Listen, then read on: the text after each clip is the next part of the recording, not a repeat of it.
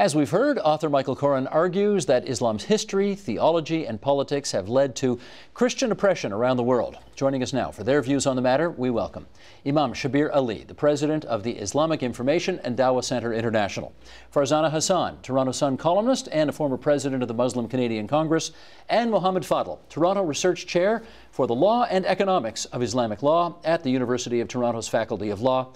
And of course, we welcome back the author himself, Michael Coren. You've all heard the interview. You've all had a chance to look at the book, and I want to hear your feedback now. Mohammed, would you get us started? Pick one thing that you heard and tell me what you think.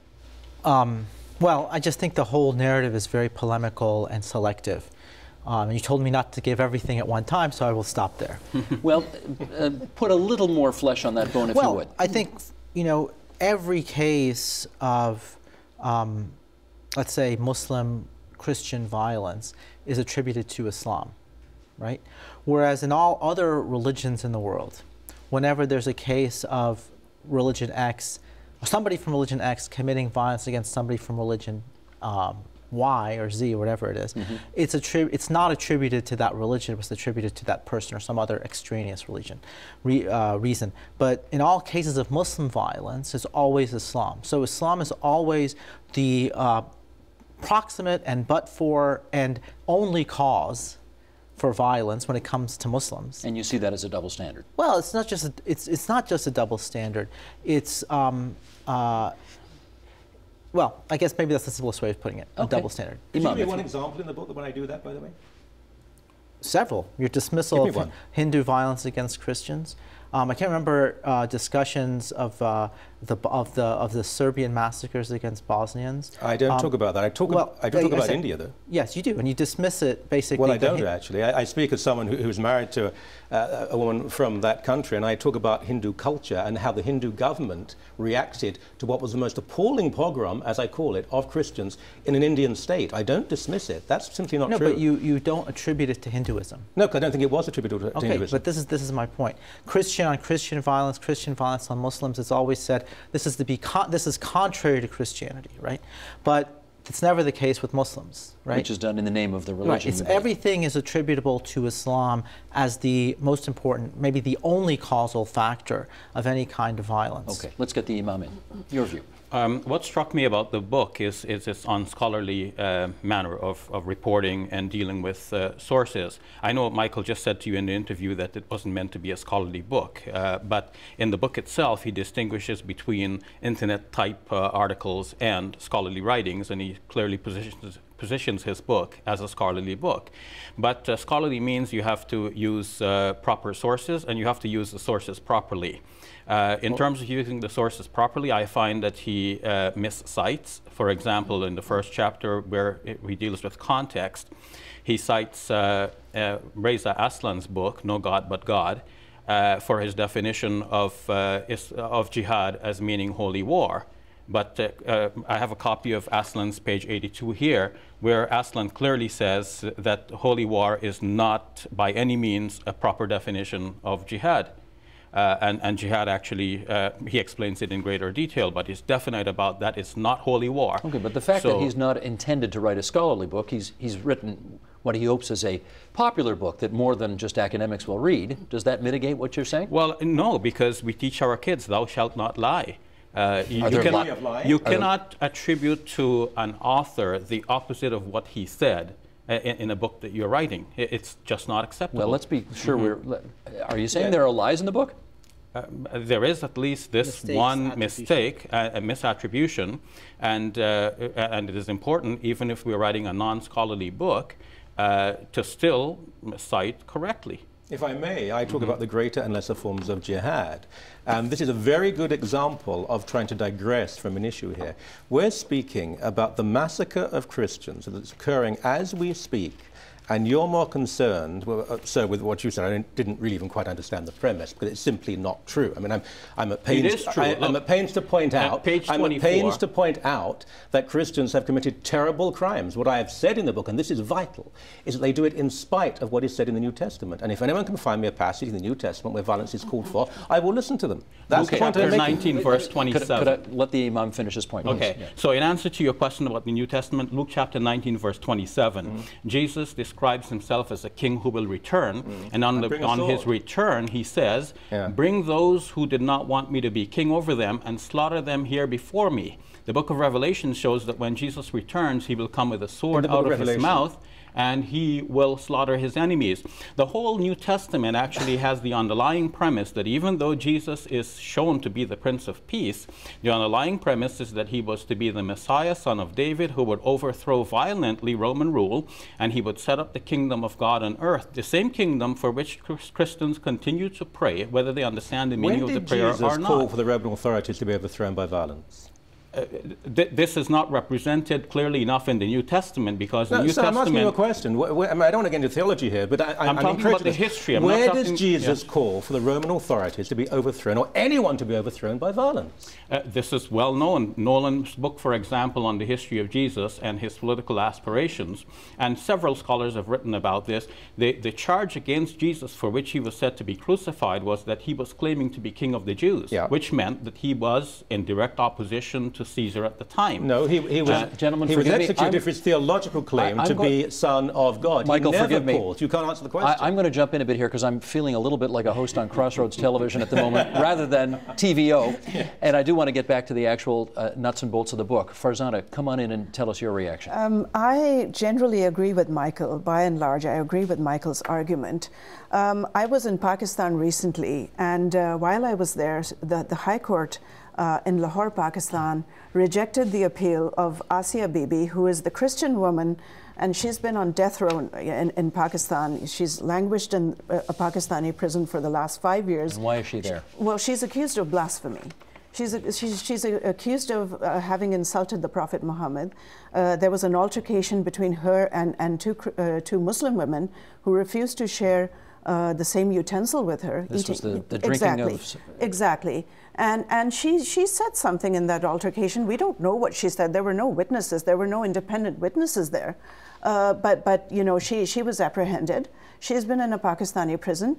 And I think that the idea of blasphemy or blaspheming is very much germane to Orthodox Islam. So I think that is an example of how you can attribute, you know, the discrimination. I think there is discrimination systemic in Muslim countries, and I think that we have to be honest about it. Let me ask this side of the table. Are you not being, in the words of Farzana, honest about what is at the root of a lot of this persecution in the world? There's a difference between systemic discrimination and Islam waging a war against Christianity and Christians. Right? This is another thing, is that by using hyperbolic language, right, I think it distracts from the real issues, which Farzana mentioned, and how we could actually achieve solutions for these real problems. There is, of course, massive amounts of structural discrimination and sometimes violence and sometimes marginalization, but it's not simply directed to Christians because they're Christians. That's one way it manifests itself. It's one way it manifests itself, right? But you have massive structural injustices and bad government and weak institutions. So if he'd said this is more politically based or culturally based rather than religiously based, you'd be okay with that? Absolutely. It wouldn't be true, though. Absolutely. It wouldn't be true. As I say in the book, I'm not sure if you have read the book. I didn't get a chance to finish. I didn't interrupt you, right? Well, you did. Go ahead, Mohammed. Go ahead. You know, if we're going to get into a religious debate, right, then we actually, you know, what the Imam said, you have to use your sources properly, and you have to use the right sources. Again, I don't like to get into theological debates because as a lawyer, I'm sort of agnostic as to the relevance of theology and the way people behave, because most people are theologically ignorant. Well, okay? But many of the verses he cites in the Quran don't have anything to do with Christianity. Right?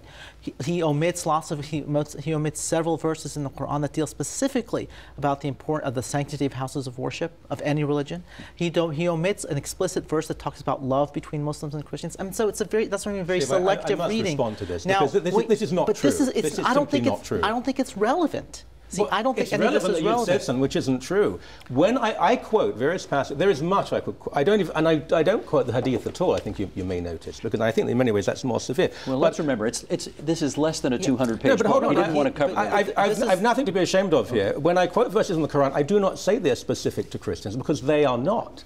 And I also speak about and I mention lyrical, poetic phrases within the Quran. I talk about this, I speak about this. I speak about the first victims, if anything, of radical Islam being other Muslims. I'm at pains to stress this. But this is very interesting.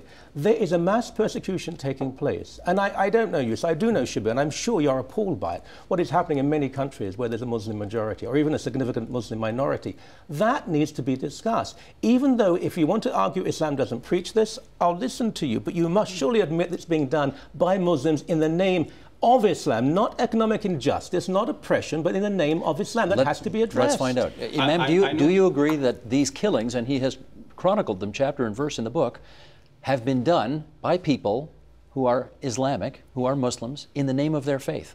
I don't mean to deny the discrimination and the killings that do exist, and I would like to put them in the same context in which Professor Fadl has nicely put them.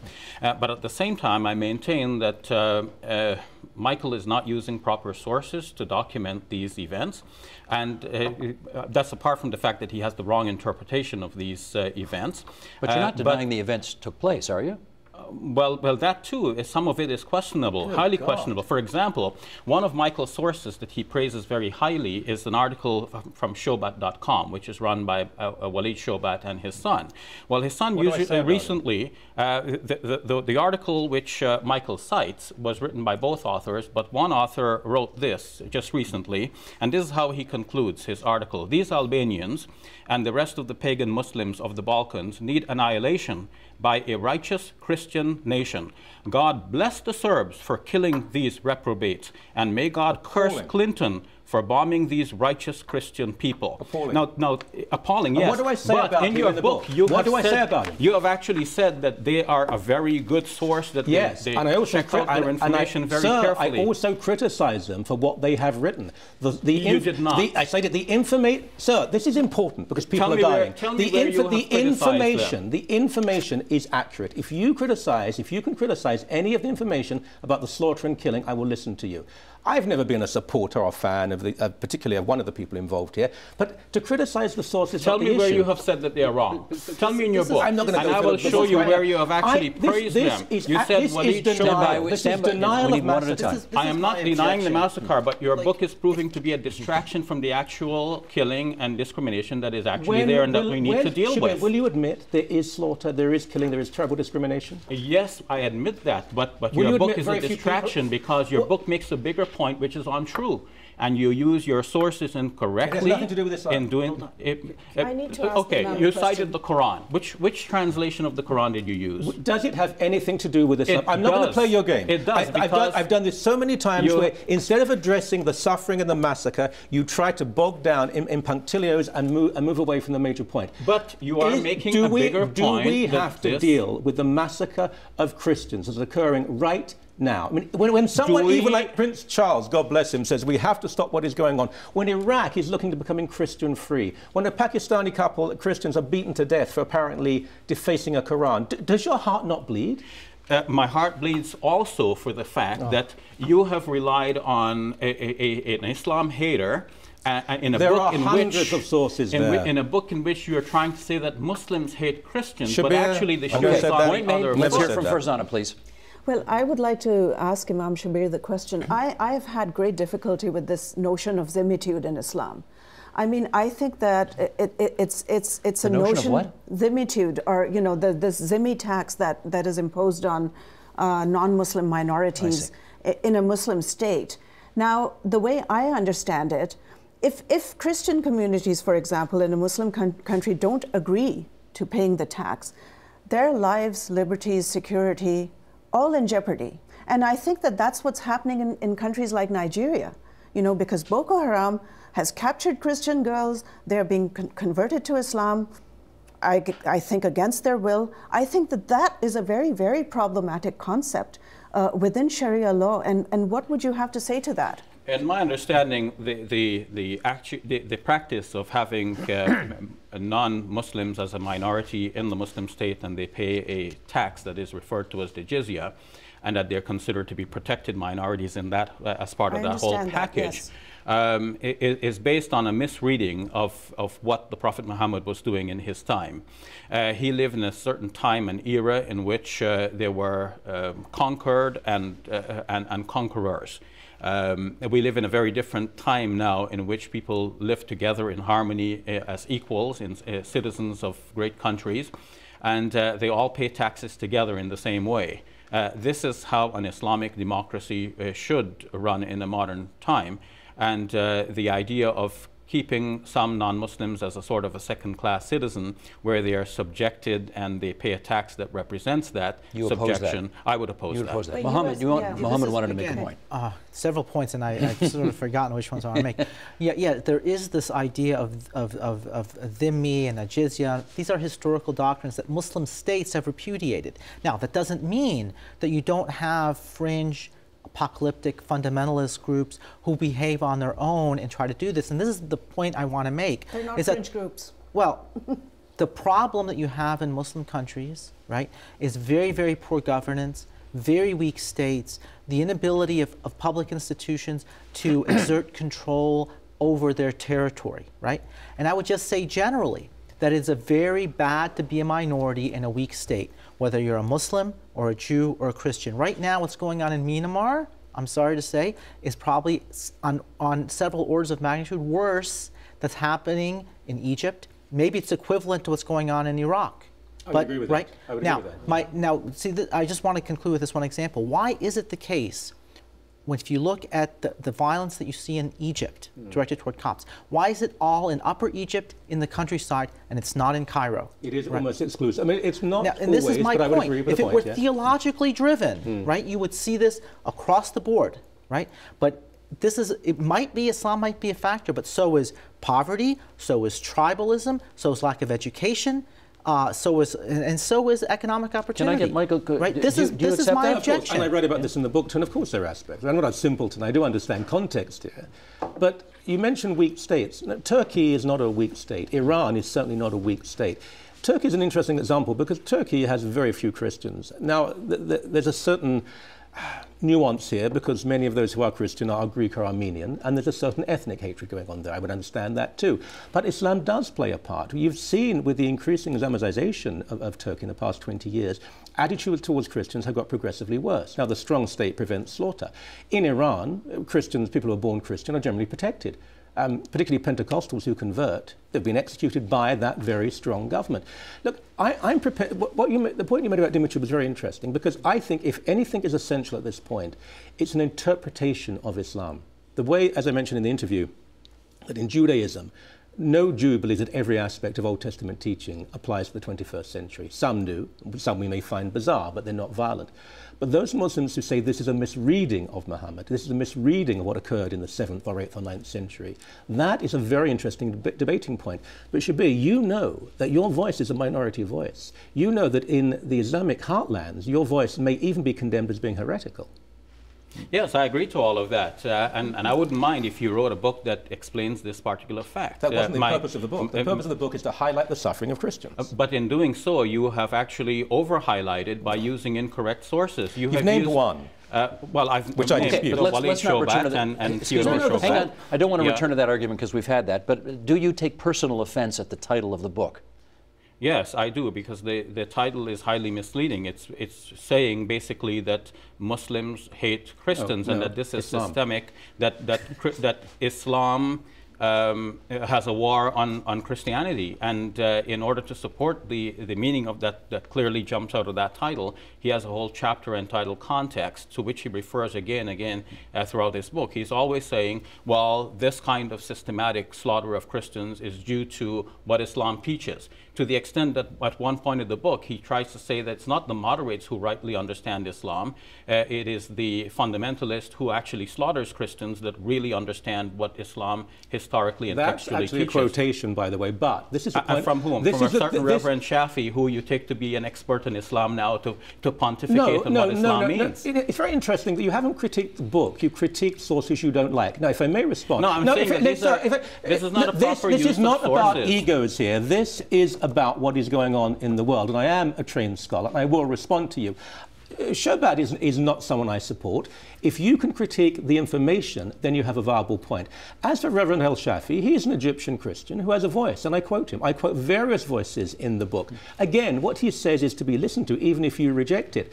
We haven't yet spoken about what it's like to be a Christian in a majority Muslim country today. We've spent most of this interview trying to get off topic. It's a question of digression, and it happens every time we speak about the issue. Can I bring another voice to the table here? And it is the voice of the head of the World Jewish Congress, Ronald Lauder, who wrote in the New York Times just a few months ago, "Why is the world silent while Christians are being slaughtered in the Middle East and Africa?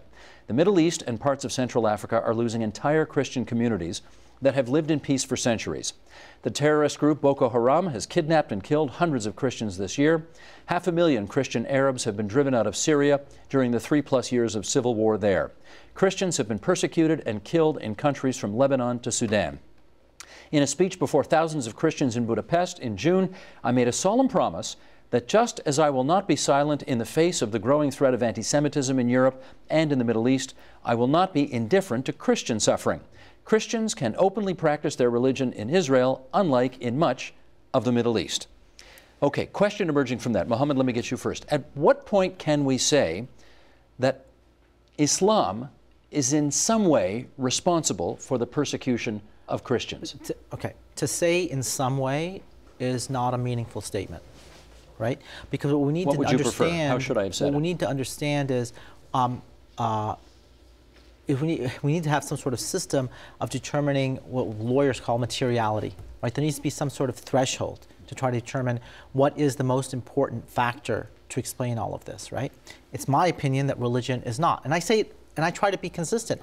You know, when Lebanese Christians in the Phalange Party massacred thousands of Muslims, I don't attribute it to Catholicism, even though they might think that they're behaving, they're defending their faith. Same thing with Serbs, right?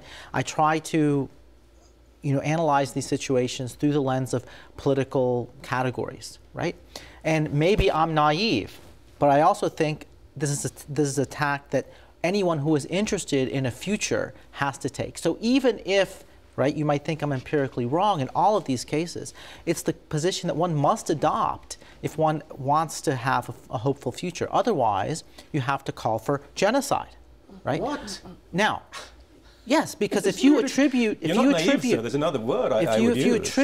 If I attribute every act of anti-Muslim violence by Christians to something inherent to Christianity, then essentially I'm left with the only device is to destroy Christianity. What a bizarre conclusion based on a bizarre premise. Look, first of all, Lebanon's a different situation, and he's wrong to talk about it, because Lebanon was a power struggle between 3, 4 maybe groups, and the life of a Christian in Lebanon is very different. It's a powerful group, often with European backing. I'm talking about the Christians of Syria, Iraq, Egypt, Pakistan, Sudan, Indonesia, Turkey.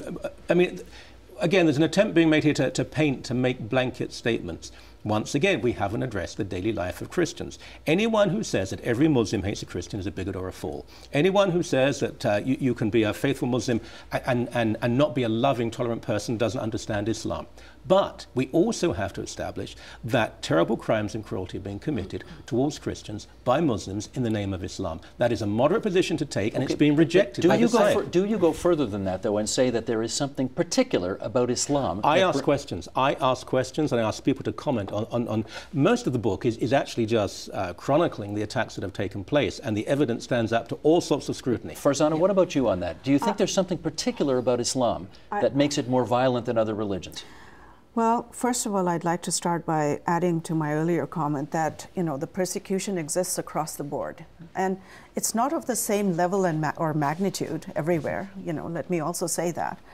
Because, there's Boko Haram in Nigeria, but there are also examples of tolerance in other parts of the Islamic world. However, I would say that Islam does not expressly say, go kill Christians, go kill Jews. I agree. It doesn't say that. However, I think that there are doctrines there that are very easily corruptible. And I think that this whole notion of, the Zimmi tax and, the fact that, Christians are at a lower rung of the ladder in an Islamic state. And I believe that because I think that there are provisions in Sharia law that create hierarchies in society based on religious adherence. But you've already heard the Imam say that's wrong. I don't agree with the Imam. I don't agree with that. No, that he doesn't support that. He doesn't dispute the existence of it. He doesn't agree with that. But would he agree that, Sharia does create opportunities, for Muslims to go and persecute Christians because of Sharia provisions, and there are plenty. Misinterpretations of Sharia? I think that that's the mainstream view. I think that the mainstream view is the accepted narrative. It's the accepted narrative among many Muslims. I think that that's a problem. I think it's widespread. And that is why you see the masses react the way they do. If there is perceived provocation, if they feel that, Islam has been insulted or the Prophet Muhammad has been insulted, they will have this reaction because that is the general perception, unfortunately. Mohammed. I agree with what Farzana is saying. Right, but maybe this is a question of semantics. But when one says, right, there's, I can't remember the terms that you use. Provisions in Sharia. No, not you, right, but Michael, right? You would get the impression, I think, that there is some sort of organized campaign in the Muslim world, generally, to eliminate Christians and Christianity from their countries. Have you said that? No, I didn't. It's interesting. I'm not sure which book you read, but I will say this. But see, when you attribute, let him finish. Yeah. Islam's war on Christianity, that implies intent and purpose, right? What Farzana is talking about, what I agree with, and what the Imam agrees with, right, is that there are deep problems, but they are not a result of intent and purpose. This is not some kind of Holocaust where there is an ideology, right, of ethnic cleansing and extermination. And the danger here that I see is that when you read the first chapter, gives you the impression that these criminals in Muslim societies who burn churches, who rape Christians, who kill them, are acting out of some sort of religious piety. Well, and what I am saying, no, I don't think any reasonable Muslim could believe that burning a church or raping a woman can be an act of piety, period. Now, let me respond to that, because again, I'm not actually sure what book you're reading, but that's fine. The evidence and the facts are so obvious. Only to those who do not want to see, or are consciously or in a contrived manner blind, will not see what is going on.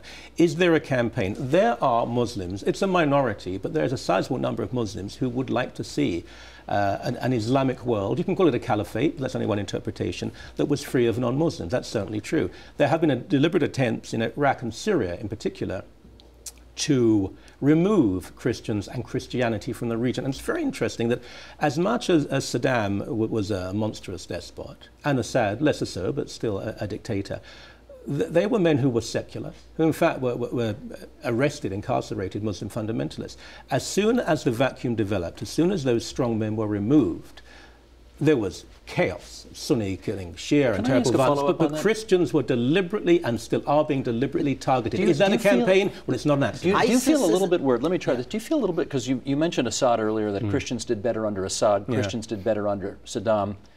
Do you feel a little odd sort of defending these awful despotic figures in history? I would never, look, I think the Iraq War was a disaster. Look, I think the Iraq War was probably the greatest tragedy to befall Arab Christians in 50 years, actually, because it didn't invent fundamentalism, but it liberated fundamentalism, but the solution surely is not to have these strong men. I think the solution was to remove Saddam and put in someone else.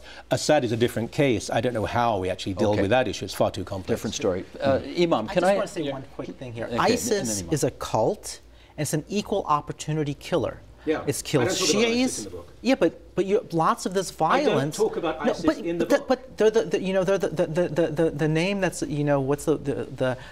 what's the word from Oliver Wilde? The thing Oscar Wilde. Oscar Wilde. The love that did not speak his name. The love it wasn't actually him. It was. You're attributing all these acts of violence to even mainstream Muslim fundamentalists, which is not fair. right? Because this is active, like in Iraq and Syria, of ISIS, right? It's not mainstream. I know you're a lawyer, but it's quite incredible. The book was written before ISIS existed. Let's hear from the Imam, please.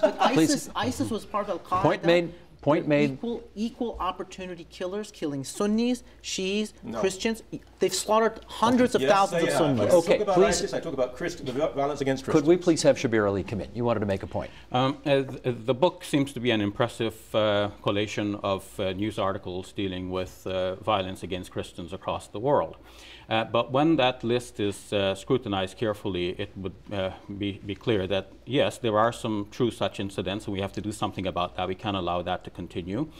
Second, that those incidents are occurring not only against Christians, but violence against Shi'is, against Sunnis, against Ahmadis, against Baha'is, against people more generally.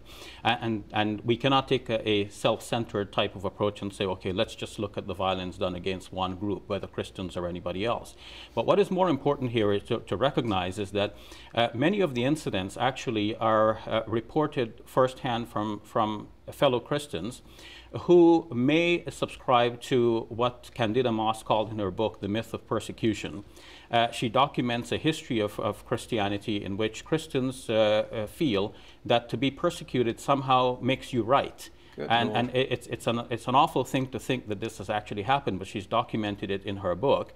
And if with that sort of mindset, we have to now look at independent sources. Only a few times in Michael's book does he refer to independent newspapers like the UK's Independent or The Guardian or The Telegraph.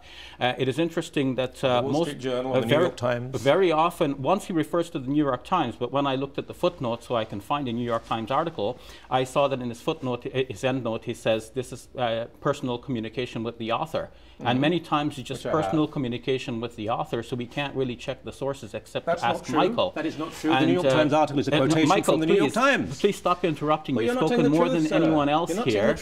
Hold on. Let's get to the bottom of this. What is important to notice also is that Michael creates a distraction in his book. He thinks that we're distracting from the main issue, but actually his book distracts from the main issue. Which is what? The main issue is persecution of people around the globe, about which we have to do something. The second thing that Michael's book does is that he tries to paint Islam as warish, Christianity as peaceful, and that's wrong. So he defends the Crusades. I'm surprised at the length to which he goes to defend. I condemn the Crusades.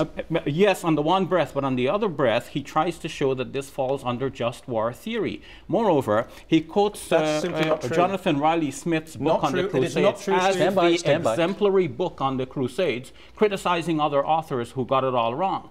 But on page 24, Jonathan Riley shows that the first crusade is actually also the first Holocaust. On page 23, he has a heading here, the first Holocaust, which you apparently missed.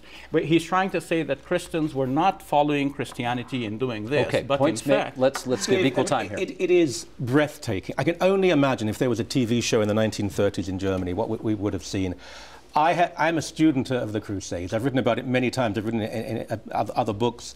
I condemn the Crusades. I actually say it's questionable whether this would be just war. I talk about the slaughter that took place. What I say is that, and if you understand the Crusades and the Middle East, you would know this, to the Arab world, the Crusades were largely forgotten because they won. The Crusader kingdom lasted 150 years or so.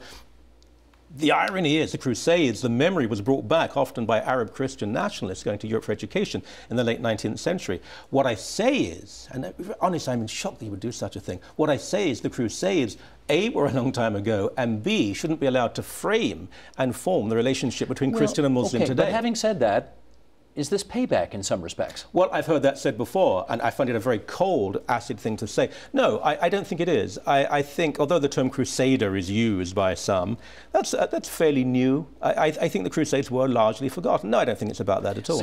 All right, go ahead. I agree with you to the extent that groups like Al-Qaeda exploit the imagined history of the Crusades to justify this what they claim is an inherent hatred of Islam on the part of the West. But all I'm saying is that you're doing the reverse. You're attributing the same thing to Muslims by saying that there's an inherent hatred in Islam toward Christians. It's the mirror image of Al-Qaeda's ideology. I don't say there's hatred. I say that's what I'm opposing to. What I'm saying is that there are deep problems. Some of them involve religious persecution, but they're usually the acts of individuals and groups, and they are pretextual. It's not an organized, systematic, state-centered campaign, right? And it's usually the fault of bad governance and bad institutions. We need to tackle those problems. If we tackle those problems, we can solve these problems. Farzana, please. Well, first of all, I disagree fundamentally with, and respectfully so, with Imam Shabir about what he said about, you know, this not being a very serious issue. It's a very serious issue that all of us need to address. I didn't say it's not a serious issue. You know, when did I say this is not a serious issue? Well, you're saying that the book distracts from other issues, but I think that the fact that the Christians are being... But this book is also a serious issue. I think you're saying it's not an issue. I'm saying it is an issue, and it is a serious issue, but I'm saying that your book... If I may, I thought what he said was, this is not the only serious issue. Persecution of minorities around the world is a bigger story than just this. It's the issue that Michael writes about, and that's what we're here to discuss. Okay. And I don't agree at all that Christians somehow have this victim complex, that they're always imagining, you know, being persecuted and they're being victimized. You know, Christian women, as we speak, are being raped and brutalized in many parts of the Middle East right now. And you know, this is widespread. It's not stray incidents here or there. You know, we really seriously do need to address this, and we as Muslims need to address it, and we need to do something about it. Yeah, I agree, Farzana, but if you're going to write a book and collate all such... Pardon me? It's ISIS. It's ISIS. Not exclusively. Right? But ISIS is She's using... talking about specific thing where I agree. ISIS is using an interpretation of Islam to do this. I agree, absolutely. But we need to understand that it is a cultish interpretation of Islam that's repudiated by the vast majority of Muslims, fundamentalists, secular, whatever. This is my point, is that it's dangerous. The kind of theological reductionism that we see in the book is very dangerous. But the Muslims who are active, the Muslims who are active politically... In terms of policy suggestions, what does it do? If you're a policymaker and you read this book, it tells you Islam is the problem. We have to fight Islam. I'll tell you what you do. And I say that's exactly the wrong tack to take. What we need to do is try to get functioning states. Okay. But do you agree that there are doctrines that are corruptible? Absolutely. With just a few minutes left here, I do want to find out what you would propose to do about all of what you've written about. I think we have to be very strong with governments where persecution takes place. For example, in Pakistan, this absurd war, the Taliban in Afghanistan, I know that's why the money goes to Pakistan and they're a nuclear power, but we have to say to Pakistan, until the blasphemy law is changed, until the persecution stops, there'll certainly be no funding. We have to open our gates to Christian refugees. Sadly, I have no right to say they should remain where they are. We have created, I mean, if you have read the book, and I wonder if people have, I'm very critical of Western foreign policy. We've created a terrible mess in Iraq and Syria. Egypt is a different issue. I mean, Egypt plays with its Christian minority. Egypt sometimes is more protective, sometimes less so. The rise of the Muslim Brotherhood, the mainstream Orthodox sect, I think that was being referred to, has created enormous problems for the Christian minority. It might not call directly for violence, but it's created a context of, if it's not direct dimitude, it's a culture of dimitude. We can't change cultures completely. We can't say, look, Turkey lived as a relatively secular nation for years. Anti-Christian feeling there is extremely high. It's very hard to change your point of view, but we have to be honest enough to ask questions and have a conversation. What I've heard tonight has been extremely depressing and worrying. Well, it may be a reaction to both the title of the book and some of what you put in the book, and I'm wondering if you might have had a more constructive conclusion to our conversation if you'd written a book about how Christians and Muslims can work together to solve this problem rather than what you did. That's what it says in the conclusion of the book. I speak about how there can be coexistence in the future. I talk about where Christians and Muslims too coexist. I welcome voices such as this one we have here. I speak to moderate Muslims. But Steve, at a time when every 3 minutes a Christian is attacked for their faith, what am I going to call the book? Let's all get along and hold hands. I mean, the reaction should not be to the title of a book. The reaction should be to the massacre of Christians that is occurring in so many parts of the Islamic world. Can you sign on to any of the solutions he's just put forward? Well, I think an important solution is for us to start with the actual factual information about real persecution, not only of Christians, but people worldwide. We need to know about the persecution of Muslims as well. Muslims are suffering in Rohingya, Muslims are suffering in Kashmir, in Palestine, in the Central African Republic, in so many parts of the world, even in Syria and Iraq and so on, and Egypt. And when we have all of these proper facts before us, then we can decide what is the next move forward. In fact, we already know that there is persecution, and we have to do what we can as individuals and as societies to stem that tide. Mohammed, last minute to you, please. Yeah, I would just reiterate what I've been trying to say. Can you sign on to any of the solutions that he's put forward? I don't really know particularly what they will accomplish. All right. So, I mean, for example, cutting off aid to Pakistan. The problem in Pakistan is the government is already very weak. So how are you going to solve problems by making the government weaker? I didn't say that. I said that we have to say that aid comes with certain conditions. Yes, if it cannot, the government has tried to modify the blasphemy law, and it's failed, right? For whatever reasons, right? I can't wave a magic wand and turn the population, right, into 180 million liberal subjects. Friends, right? I have to jump in there because that's our time. That's our time. I do want to thank you all for participating in this most intense debate. Michael Coren, Farzana Hassan, and on the other side of the table, Shabir Ali and Mohammed Fadl. The name of the book, once again, is Hatred, Islam's War on Christianity. And we thank you all for this last hour of our lives. It was most intriguing. Support Ontario's public television. Donate at tvo.org.